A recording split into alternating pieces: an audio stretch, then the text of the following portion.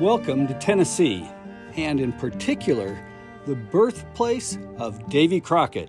This is the river that Davy Crockett grew up on, and his dad built a grist mill.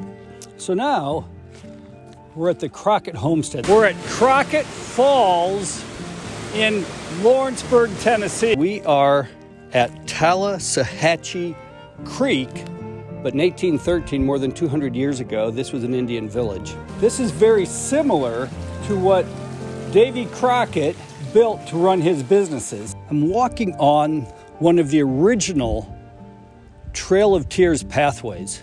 You can see today we are in Washington, D.C. at the United States Capitol.